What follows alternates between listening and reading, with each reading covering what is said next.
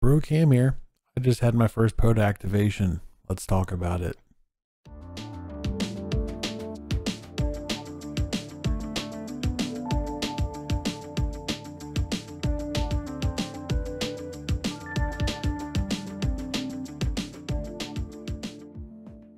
If you don't know what POTA is, it's basically short for Parks on the Air, and it's just a fun way to practice and promote emergency communications from national, federal, state, provincial level parks. There are two ways to kind of play along. There's the hunters, and then there's the activators. The hunters listen for people calling from parks, typically calling CQ POTA, or they can find their frequencies on the spotting page of the POTA website. There's no requirement for hunters to upload logs.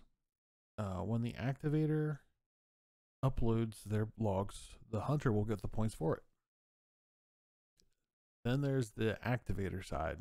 These are the people that actually take all their radio equipment out to the park. So basically the rule is that you have to have all of your equipment inside park boundaries. And for the activators to successfully activate a park, they have to make at least 10 QSOs. Even if they don't make 10, they can still upload their logs to the POTA website, and the hunters will still get their credits for hunting. So that sounds all fun and stuff, but what do we get? Why, major awards. Hey, Parker, what is that? Don't bother me now, sweet. Can't see I'm busy. Yeah, but what is that? It's a major award. A major award? Shucks, I wouldn't have known, Dad. It looks like a lamb. What is a lamb, you nincompoop? Activating or hunting in different circumstances, times, bands, places, and many more things can grant you awards for doing so. So that's kind of a quick. My first experience with POTA was great. I had a short time, so I had to make every QSO count. I had a loved one just across the street from this park is a hospital, and they're in surgery, and I knew I had about 2 to 3 hours to activate. So unfortunately, because of the time crunch, I also had some other people. So let's set the scene. I was parked at a hospital in this lot somewhere, and I basically got out of my car after dropping people off and meeting up with people. We got out of our car, we walked down across the street, and then here is the historic site.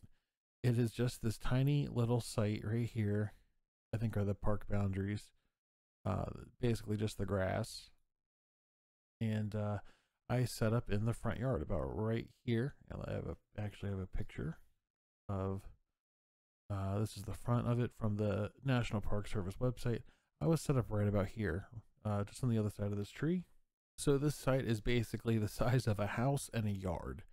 And I had taken a peek around back. So if you look to the left here, or if I pull up the map, there's a little garage here. There were some people working here, and I didn't want to come and set up all my stuff and kind of be annoying to them. So I figured I'll just set up here, and that'll be fine.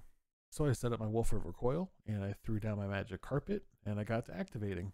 If you don't know what a magic carpet is, it's basically a fine metal mesh, which is it's just a Faraday cloth, and that just kind of acts as your ground plane for your antenna. So I have an affiliate link to the one that I have in the description down below. I was very happy with the performance of it. I chose the magic carpet rather than radials because it's a smaller footprint than the radials that I have cut for my Wolf River coil.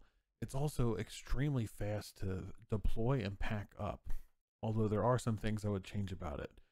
I do believe I'm going to add some metal ferrules to the corners of it so I can stake it down, because that was one issue, is that the wind was kind of taking it, but it still worked really well for me. Some people said that they like to use the radials because it's more of a stealthy look, but I wasn't really concerned with stealth. I was just more concerned with being able to throw this out, plunk my antenna down on top of it, work it, pick it all back up and roll it up and be done. Plus this lot is so small, there's not really anywhere I can like hide. So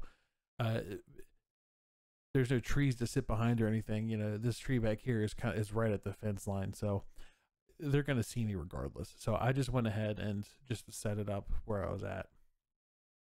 So I started calling CQ, and I spotted myself on the POTA website. I almost immediately got a call back from Whiskey Alpha 5 Papa Juliet Alpha, and I thought it was all smooth sailing. I got my first contact in the books and we're moving on. I could hear some other chatter around, but it was kind of some tough copies trying to pull them out. And just about then I turned around and a park ranger was coming out of the front door. So if I was set up right here, let me zoom in a bit. I was set up right here. They came out of this door right here. And they kindly informed me, they were very nice about it. Like, hey, if you're going to do that, we prefer you do it in the backyard. So I should have just set up in the backyard anyways and not worried about bothering those people back there, I guess. And I couldn't remember where at the time. I think because I was just frantically trying to get everything set up and on the air. But I knew that park ranger looked familiar to me. And it hit me later that day that that is the same park ranger that would always bug me to try and search my bags back when I used to fish down by the river. Stop! I am 35 years old. I am divorced, and I live in a van down by the river. So anyways, once I moved back there and I got set back up, it took only seconds because of the magic cloth. It was literally just, I shoved my radio in my sling bag, and then I Wolford recoil in one hand, and then I balled up the Faraday cloth in the other and just kind of walked back and then spread it all back out and plunked it down, and I was ready to go again. So I squeezed out about 3 more single sideman contacts, but I was having no luck hearing anybody else. So I was like, I'm just going to move to digital, and pulled my laptop out and fired it up, got it all going. And of course, obligatory, always having issues with Linux sound card stuff. So it took me about 2 minutes to sort that out, but I got it sorted. And I started calling CQ on FT8.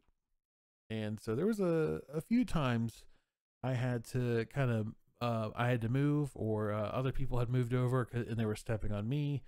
But I was able to get about 7 more contacts out. I knew I was pushing how long I could stay there. Like I said, I knew I had about 2 to 3 hours in between walking out, walking across the street, setting up and everything. It had already been about an hour and a half. And so once I got 7, I was like, that's 7 FT8 and 4 single sideband. That's good enough for me. That's 11. 2 + 2 is 4. -1, that's 3. Quick maths. So I was getting ready to pack up, and of course I had about 4 or 5 more people call back to me on FT8. But I was with people that wanted to get back and everything, so we just said, okay, I'm gonna pack up. I made a post on the spotting page thanking everybody for calling me up. But I just let them know that I was packed up and out of there. So here's a real quick look at the log I had.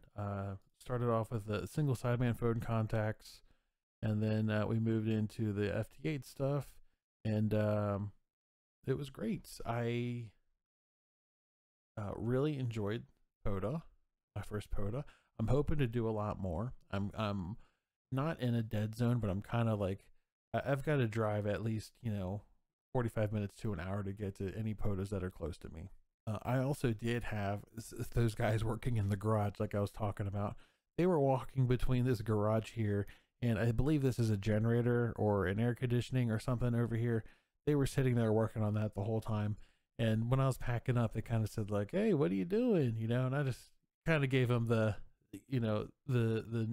nickel spiel. I just kind of said, "Hey, this is I'm just doing some amateur radio stuff." And one of the guys kind of like knew what I was talking about, and he was really excited. He was like, "Oh, I've been thinking about doing that." He says, "You ever put a radio in the woods and go look for it?" And I was like, "Oh my God, that's called fox hunting. I've never done that, but that looks like a ton of fun."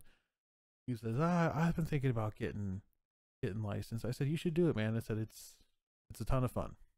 So another reason to go do a POTA, be an activator, is people can ask you what you're doing, and you might just bring some new people into the hobby. So how do you get started in POTA?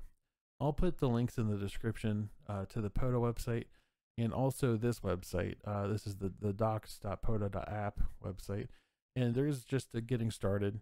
I would just read this, and then get started for hunters, get started for activators.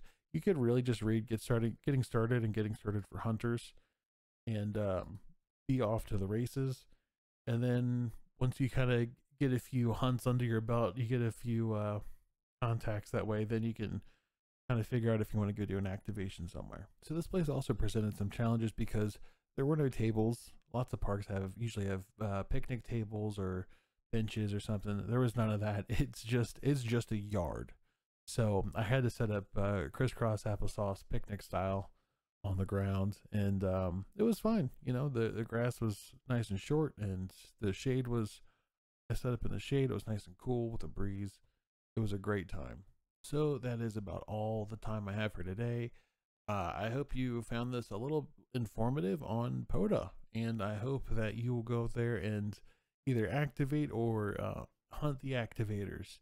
And I hope you have a great time doing it. 73.